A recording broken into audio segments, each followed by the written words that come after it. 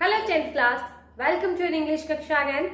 Today we are going to do your next poem, Animals, that is beautifully composed by a very famous American poet, Walt Whitman.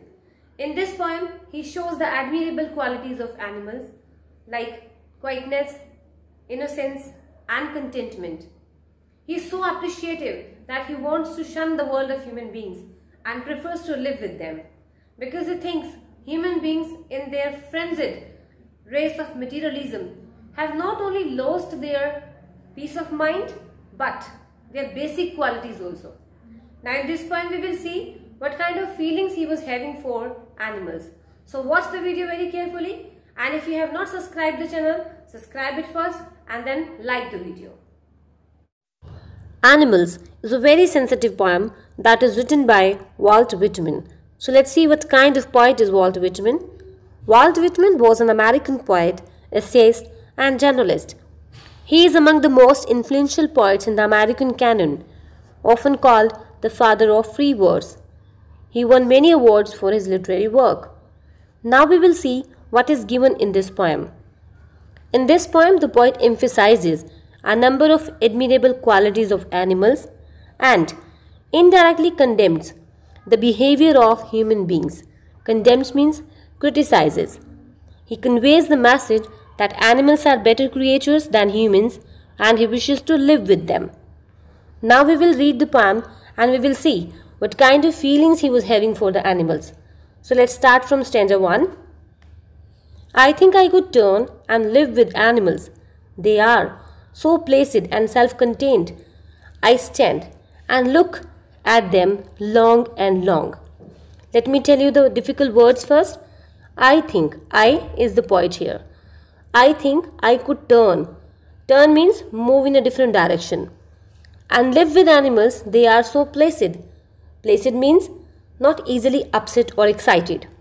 And self-contained. That means complete in itself or not depending on others. Right? I stand and look at them long and long. What is given in these lines? Let's see. Here the poet thinks that he could turn.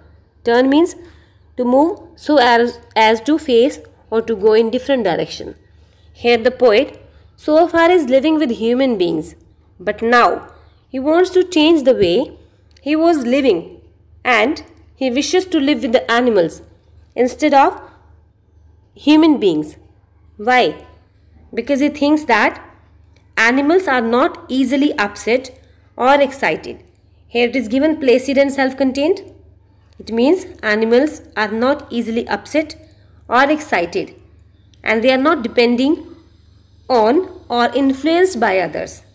That's why the poet stands and looks at the animals for a long time. Here it is given long, that means for a long time. Right? Let's see what kind of qualities the poet wants to show in this second stanza. They don't sweat and whine about their condition. They don't lie awake in the dark and weep for their sins. They don't make me sick, discussing their duty to God. Here, they refers to animals. And sweat means to be in state of great anxiety. And whine means grumble or complain. First we will see these two lines. They don't sweat and whine about their condition.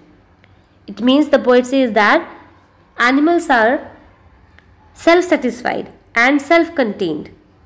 Right? So that's why they are not having any anxiety or they never complain about their condition. They don't lie awake in the dark and weep for their sins.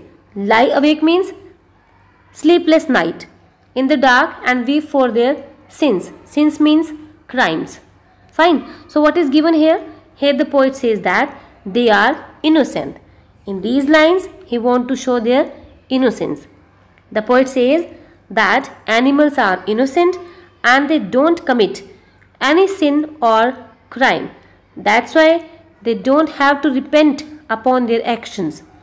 And therefore, they never have a sleepless night in the dark or shed tears upon their crimes to pray to God for forgiveness, as human beings do. Fine. Now we will see these lines. They don't make me sick, discussing their duty to God. Here the poet says that any discussion on human beings' duty towards God makes the poet sick, because these discussions often led to disputes, hatred and violence among the people. But on the other hand, animals are free from hypocrisy. They never show such kind of things. So in these lines, he is showing that animals are free from hypocrisy. Right? Now we will see stanza 3. Not one is dissatisfied, not one is demented with the mania of owing things. Not one kneels to another, nor to his kind that lived thousands of years ago. What is given here? Not one is dissatisfied. Dissatisfied means not happy.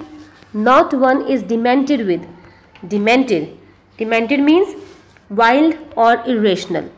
Here the poet says that animals are self-satisfied and happy.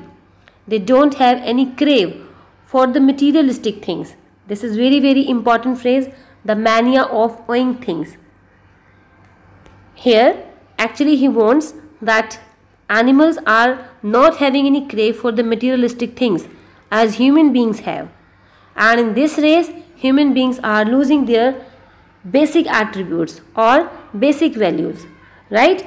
And he says that human beings are maddened to accumulate more and more things, which makes them restless.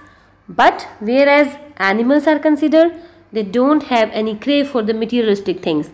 That's why they are not losing their peace of mind. Right? Now we will see these lines. Not one kneels to another, nor to his kind that lived thousands of years ago. Here in these lines, poet shows the quality of equality.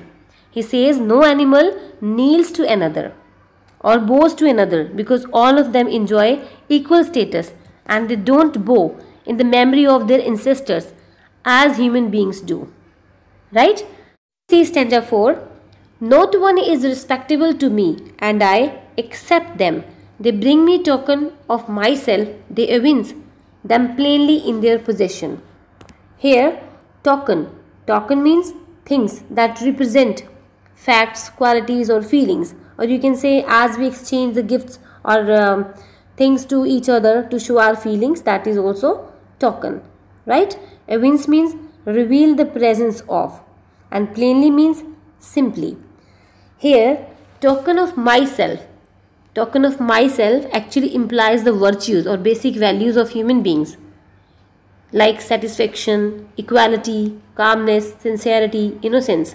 And according to the poet, human beings have lost all the qualities, but animals are having, or they have preserved these qualities. Right? So let's see what is given in these lines. Here the poet appreciates the relation of animals and believes that once the qualities found in animals were human qualities, and human beings have given up these virtues, but animals have preserved these qualities. Right? Now we will see stanza 5. I wonder where they get those tokens. Did I pass the way huge times ago and negligently drop them?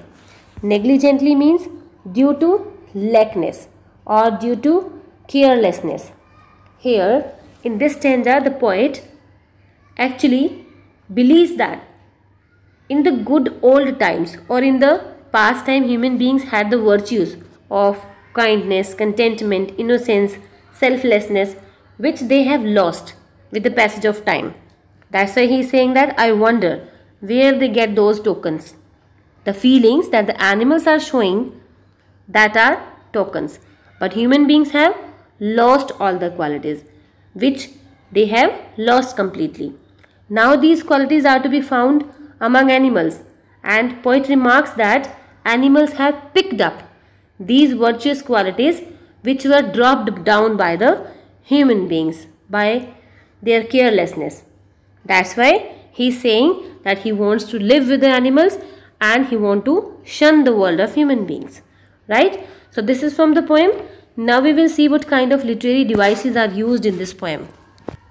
First is alliteration. I stand and look at them long and long. Here L is repeated. That's why it is alliteration. I wonder where they get those tokens.